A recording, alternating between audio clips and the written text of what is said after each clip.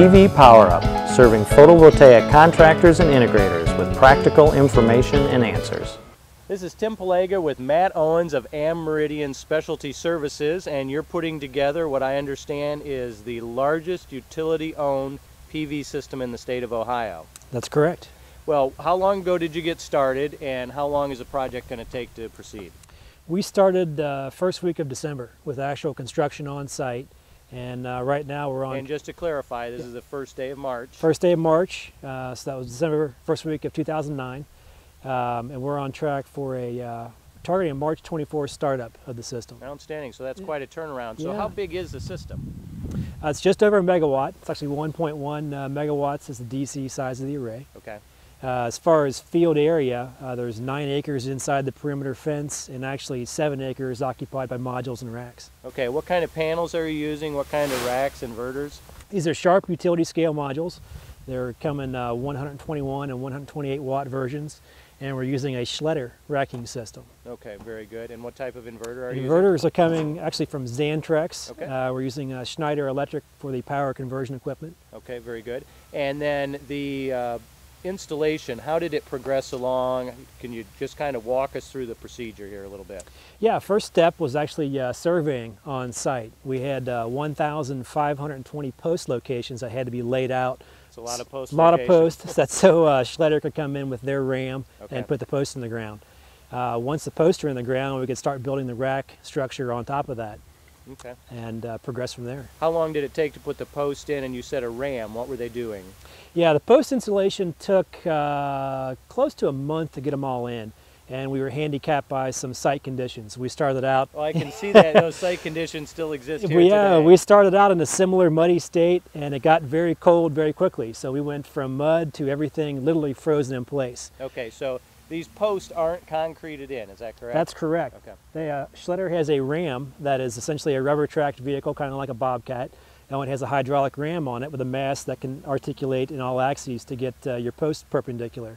And they pull it up in place, get the post right, drive it into the ground. In this case, we're driving them 6 feet into the ground. Okay, very good. Now, are they all perfectly in a line when they get done?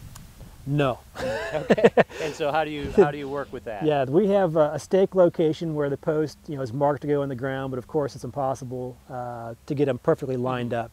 And with the Schletter system, the head has quite a bit of adjustment in it, and up and down, fore and aft, as well as an angular orientation. Very nice. So they don't have to be perfectly lined up. Correct. You can be off an inch or two and be able to adjust it out in the head location. Okay, Matt, we're talking a little bit about the Schletter head cap here. Could you explain what goes on here? Yeah, as we mentioned before, it's not possible to get every post perfectly oriented, so you have some misalignment. And basically the way this head comes pre-assembled from Schletter, but with the center pin location, you can see the gap you have in here. You have about 1.5 inches up and down from the center position where you can adjust elevation. Okay. And you have slots on the side where you can adjust it fore and aft about 1 inch in each direction. And it also rotates. I believe it's 14 degrees off center in either direction that you can adjust for misalignment in the post. Now, how many panels do you have on a rack? 24. It's 2 by 12 configuration. And how many posts per rack? There's 4 posts per rack assembly. Okay, and then how long did it take to put together the racks? Well, what we did is we broke up into different crews. So we started out with a 4-man crew building racks. We added another 4-man crew, and then once they got ahead, we started adding different crews to put the modules on the racks. Okay. So that work has been ongoing and since probably beginning of this year is really when we started with the rack assembly and module installation. So basically 2 months, January, February. As of tomorrow, we'll essentially be done with the rack assembly. Well, that's outstanding. That's quite a turnaround. Well, I'd like to thank Matt Owens from Meridian Specialty Services, and this is Tim Pelega with PVpowerUP.